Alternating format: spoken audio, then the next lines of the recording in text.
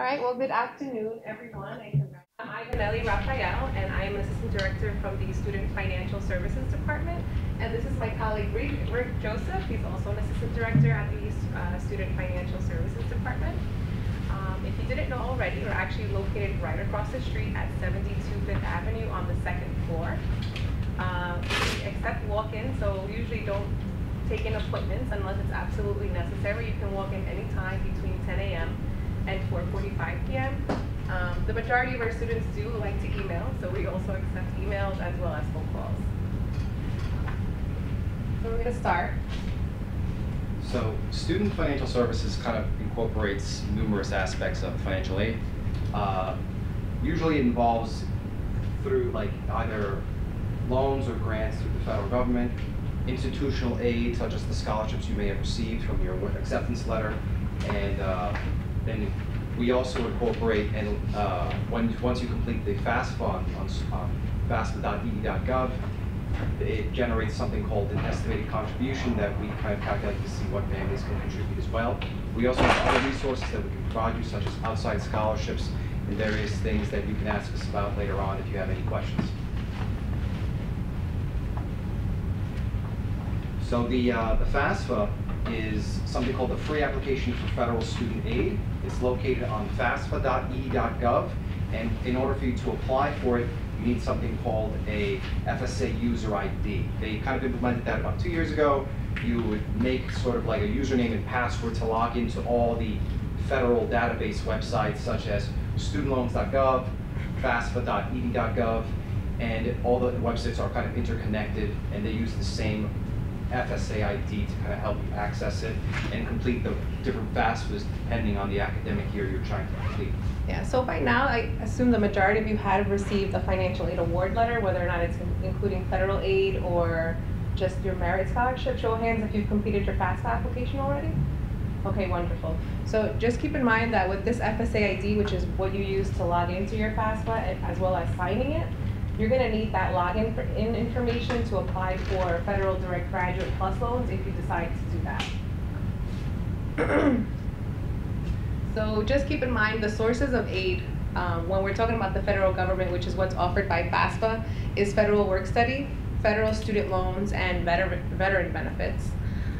The new school, we provide you information on your merit-based aid, which is what's awarded to you by your admission department, in addition to possible external scholarships that you may qualify for. In terms of alternative loan funding, you want to look into private loans or going back to the Federal Direct Graduate Plus loan.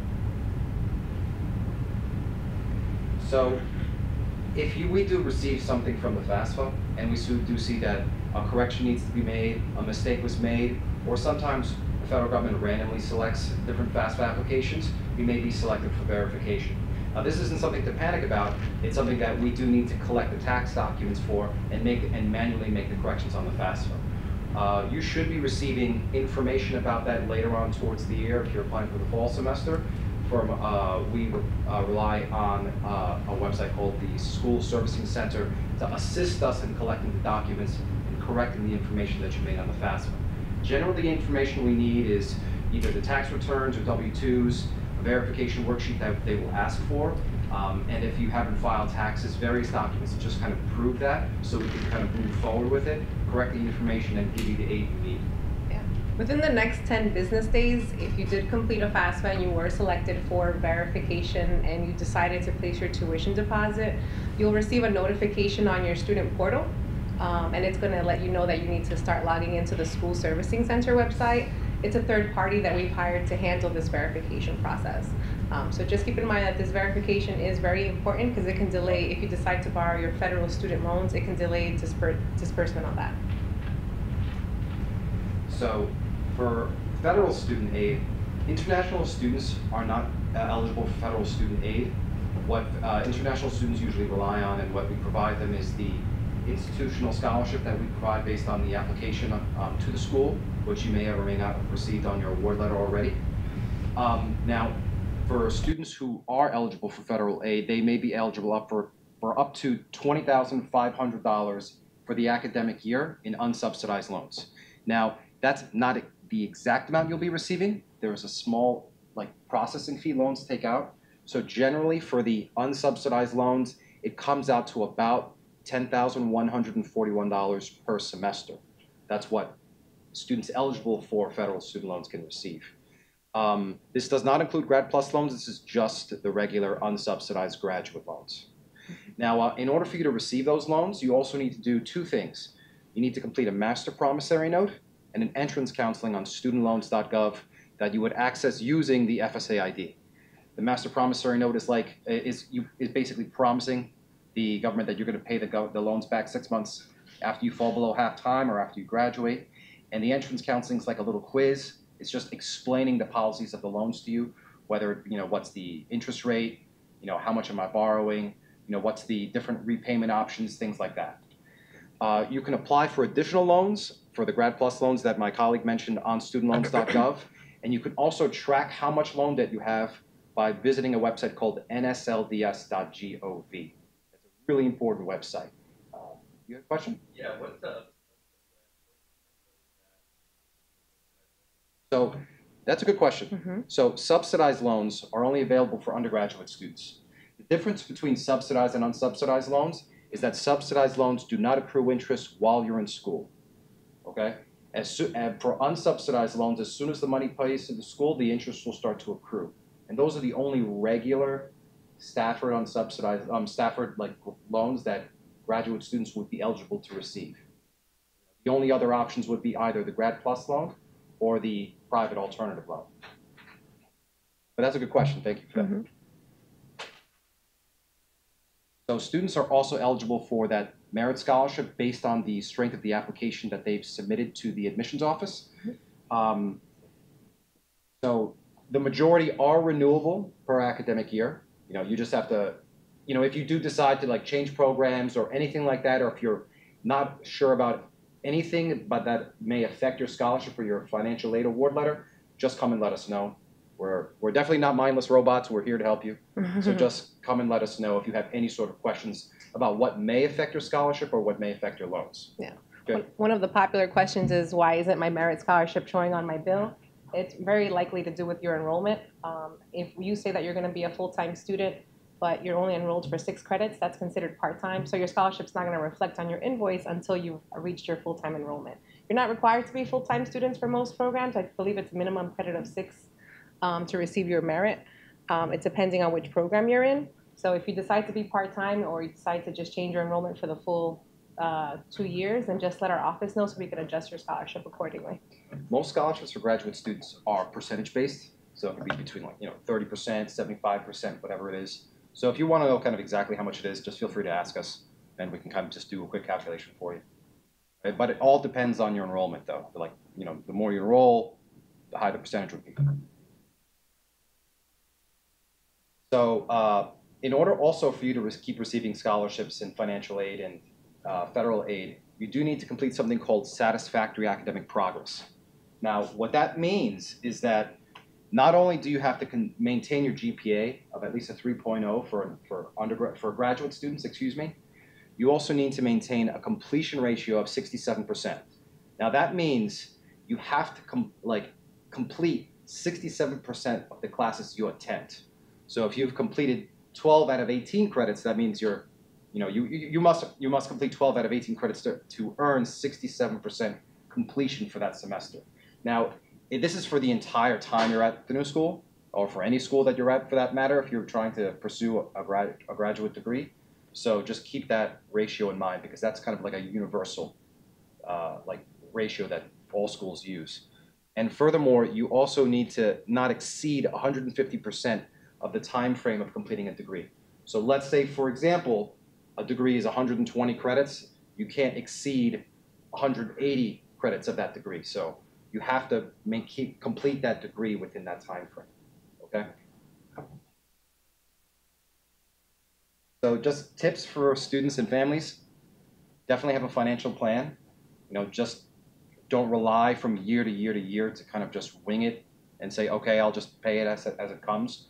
Try to have a financial plan going into the different academic years that would be occurring based on your degree. Apply for outside scholarships. If you guys do want the outside scholarship link that we can provide you on our website. We're more than happy to give you the cards to kind of email us or call us for any sort of questions you may have. And definitely observe the priority filing deadlines. The priority deadlines, filing deadlines is when? For April 1st. April 1st, yes.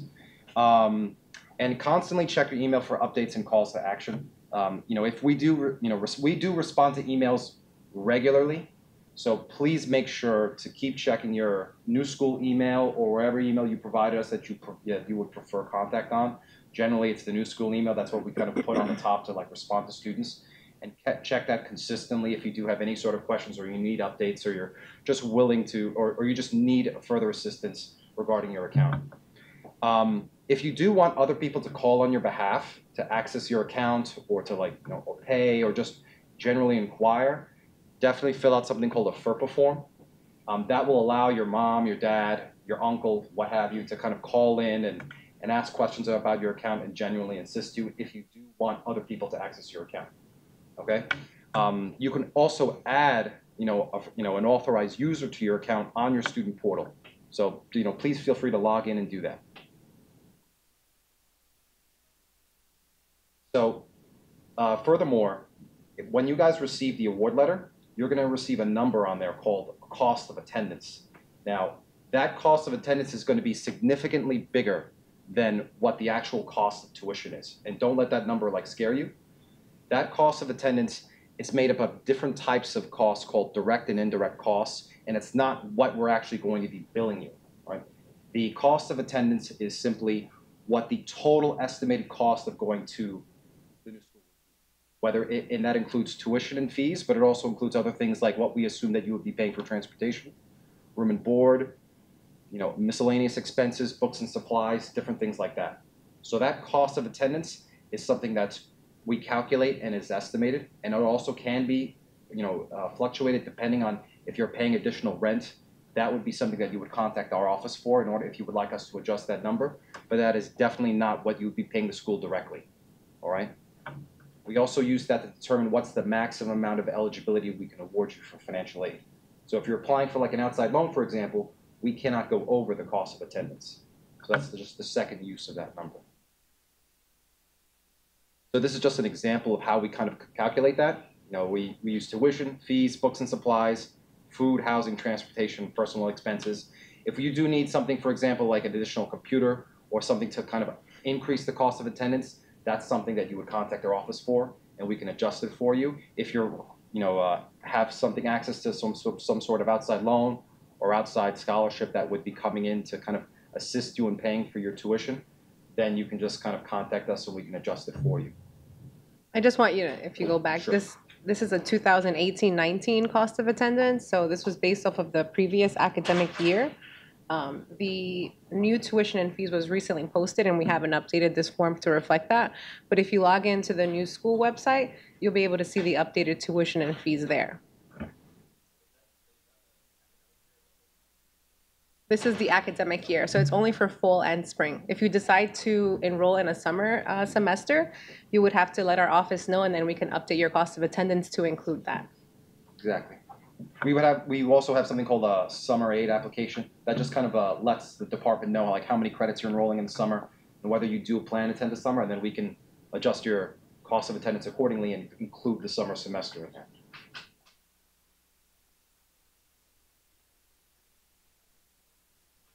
Correct. Yes. So this is 18, that's a charge for 18 credits total. But again, this is for the 18-19 year. Yes, exactly, yes. I believe if you want to maintain a full-time enrollment, that's what it is, 9 credits per semester. Oh, did you have a question? Oh, I'm sorry. If you guys do want to know, each, Parsons graduate has different kind of tuition charges depending on the program that you're interested in. If you want to know what kind of the exact charge would be for tuition, feel free to ask us. Yeah, I actually do have one. Okay. So I understand there's an option for going on part-time for the last semester. And then with that way you should take 18 credits for the first 3 semesters and then going part-time for the last semester. Will that tuition be necessary? You would be charged per credit. And so I believe there's one program in Parsons that has a flat rate tuition. I'm not sure which one that is, so let me just look it up. But yeah, you would essentially just be charged per credit, and if you received a merit scholarship, it would just remain at the same tuition discount. So if you received the 20% scholarship, it would be 20% off of that part-time enrollment.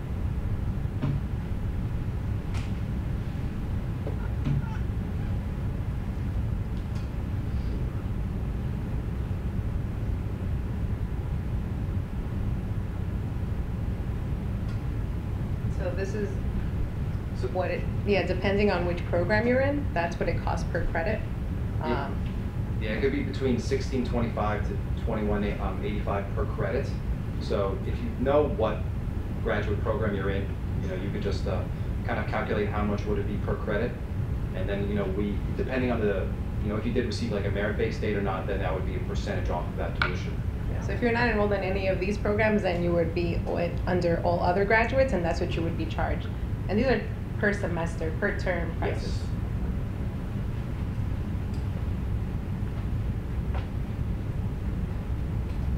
So for the new school process, the priority deadline for FAFSA for the FAFSA is for the FAFSA code, it's 002780. So just keep that in mind. If you don't remember that code, you can always just look up the drop-down menu, and you could just choose the new school. Also, when you're looking for the master promissory note on studentloans.gov, it's new school, the. So just search by that. If you're trying to find the master promissory note or entrance counseling, what school it will be sent to. So new students will be receiving estimated awards. So that estimated award you receive for merit scholarship, it will be properly changed and reflected once you register for the proper amount of courses you plan on doing so. So if you register for like 9 credits instead of 6 credits, your scholarship will be adjusted because it is a percentage-based scholarship. So continuing students must complete verification to receive, a renewal award letter. So, you will not be able to, your financial aid basically will not be able to post at all without that verification being done. The verification is very important. It does not allow us to kind of add any federal aid or anything along those lines until that aid is done.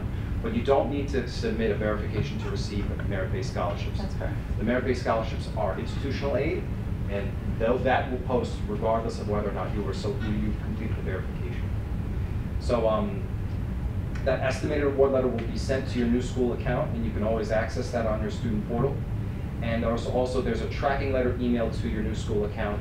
And you should also be receiving regular flags if something comes up that we kind of want to notify you of, whether you're missing a master promissory note or missing an entrance counseling, you'll see it kind of flag up on your student portal.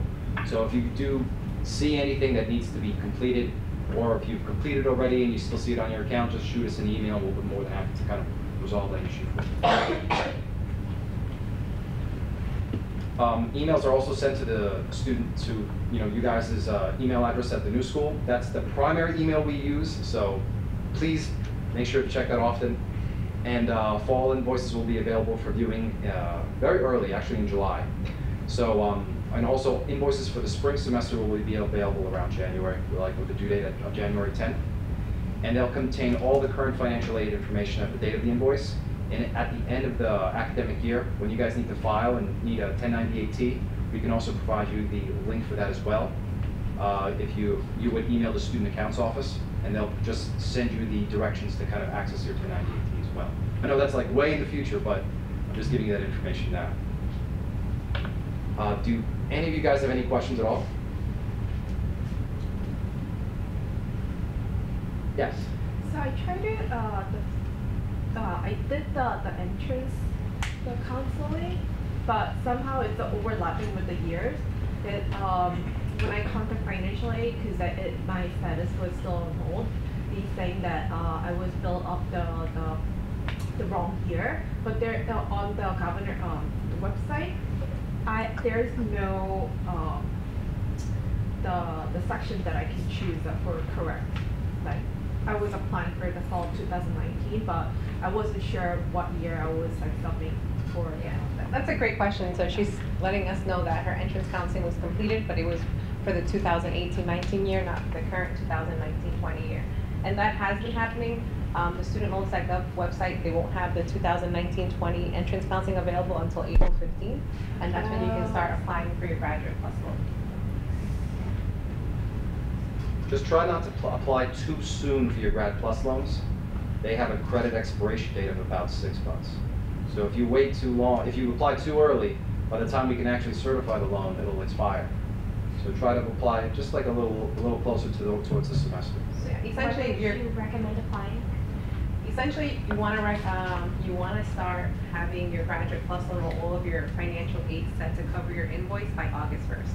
Because that's, if you decide to enroll in a payment plan, that's when your first payment will be due in a 5-month payment plan, or if you decide to just borrow your student loans, you want everything to be set by August 10th, which is actually when your entire invoice is due by the student accounts department. Can you talk about the payment plan options and all that? Yeah, so the payment plans are offered by the student accounts department. They vary from 5 months, 4 months, and 2 months. So it's basically your balance divided between those amount of months. Your 5-month payment plan begins August 1st. Your 4-month payment plan would begin September 1st. And I believe the 2-month payment plan also begins in August. Essentially, there's no interest on the payment plan, so you're just paying exactly what your balance is. There is a enrollment fee of $55 to enroll in the payment plan, and that's per semester. So if you're enrolling in it twice, you're going to get charged 2 times for the enrollment for the payment plan. If you decide to pay with a credit card, there is a convenience fee, and it's 2.875%. So it's best to, if you decide to enroll in a payment plan, it is the best option if you don't have to borrow student loans, because there's no interest, you're just paying your balance out of pocket. I would recommend you do that, but if you're going to be paying with a credit card, then just keep in mind that you're going to be charged that extra fee. Any other questions? You had showed a diagram per term. Can you go back to that? I'm sorry. Sure. It's like 2 or 3 back. Yeah. No, it was per program. Oh, so we want to go to tuition and fees. Oh, sure. Oh, sorry. Go to full Just want screen. to make sure I understand. Okay. So, the last entry, 25,875 full-time tuition per term. Correct. you said, which means what? Semester or? Per semester. Per semester. Okay. Yeah, so it's that cost, and you can enroll in up to 19 credits and get that same flat rate of $25,875. Oh, I see. And then the per credit tuition is if you're under 12 credits? Exactly. Yes. Because the graduate program that I'm in said now that you can go 9 credits per term. So per fall versus per spring. So in that case, Then you would look at the 1,810 times Times 9. 18 for the year, let's just say for fall and spring. Okay. Yes. So that would be 1,810 times 9 times 18 credits. Right, Yeah. for fall and That spring. particular program. Yeah, Yes. if it's not global executive or No, theories, it's the okay. last one. Yeah, Okay. if it's the last one, then it'll be times 18 for the academic year, times 9 per term. Right, okay. No problem. You're welcome. When can we actually start enrolling in classes? That's a great question, and I'm not 100% sure. That's more of an admission question. I don't know when they're gonna start. As new students, I believe you have to attend a possible orientation or something like that. So you may want to ask any admission representative that you come across. Yeah. So if you got a merit scholarship, how is that like for if this program has multiple years? Is it for Yeah, it's all the renewed years? each year. Okay. So like if you're coming back to to the next academic year, we'll just put it on to the next Okay. academic year. Exactly. If you had the percentage of the merit scholarship you receive would change, is it possible that? No, so the merit-based scholarship is what's offered to you by the admissions department, and once you're in, it's gonna just remain at the same tuition discount each semester. It's not going to increase.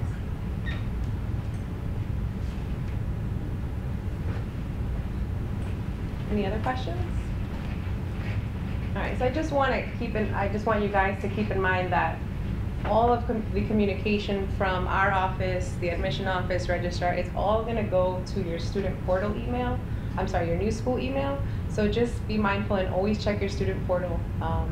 Always check to see if there's any student requirements that are being requested from our office or any other office. If there is and you're just not sure what they are, please reach out to us either in person, by email, phone call, so that we can get back to you. You don't want to leave that unsettled because essentially you don't want your balance to impact you staying in class. Please don't ignore something we send you. Please just, either answer or please ask if you have any questions. We're definitely here to help. Yeah. Is the student portal the single sign-on? It's the Yeah. my.newschool.edu. Exactly. But if anything, don't guess on something. If anything looks funny or if you're completely unsure, just reach out and we're more than happy to help you. Does the school offer any loans? The new school does not offer loans, but we do offer information on private lenders. Or you can look into, if you qualify for FAFSA, then you can look into the Federal Direct Graduate Plus Loan or the Federal Unsubsidized Student Loan. Then private loans would be your option, or enrolling in a payment plan at the school. We can't recommend specific lenders to you for private loans, but we do actually have a comparison tool that will kind of compare the rates of different lenders to you. But each lender has different payment plans or rules or stipulations with them. So you have to do the research beforehand in order to kind of make a choice. But just be mindful that after you apply for a private loan, normally it's about 10 days before it will actually disperse if you're already enrolled in a particular program. So you have to give it that time. So if you're already enrolled and you really need money ASAP, you have to give it about 10 days for an alternative loan to post if you're already attending class. Okay? So that brings up refunds. A lot of our graduate students do use their federal student loans to help for their educational expenses, such as living. The aid that you're scheduled to receive disperses the first day of class.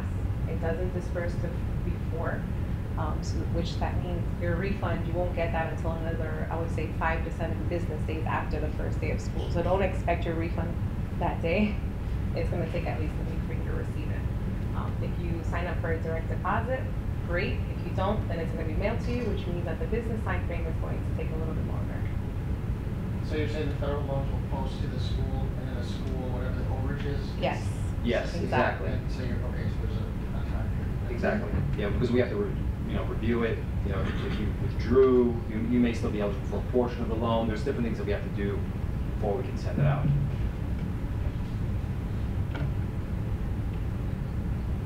Are all merit-based scholarships from the department we apply to not through your office? Correct. Yes, exactly. All right, well, guys, thank you for coming. I think we're here again at 2 o'clock. If you want to come back again, you're more than welcome. Yeah, please. But enjoy the rest of the event. Thank you so much for coming.